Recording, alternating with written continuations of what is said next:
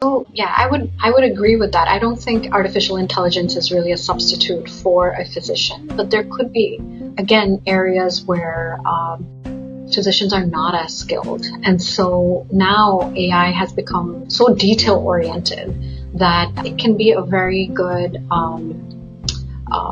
help or assistance to make a final diagnosis. In addition to, of course, like the observer. All the characteristics of the nodules that I just went over, that's kind of like fed into the software. And then the software is going to, put all the data together and then ultimately, come up with a risk of malignancy based on all the data that it's seeing. So first, like the software itself will detect the nodule.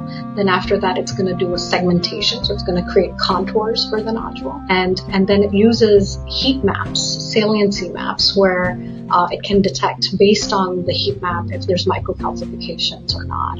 And so it's almost like a replacement for a provider, to be honest with you. And do I 100% recommend that, that we should be using AI? And no, I don't. But I would say they're pretty accurate nowadays. And so it uses basically, and then the other option also is that it uses other images to match what it's currently seeing on the ultrasound image. It's up and coming, and we're already using it even in New York in major radiology companies.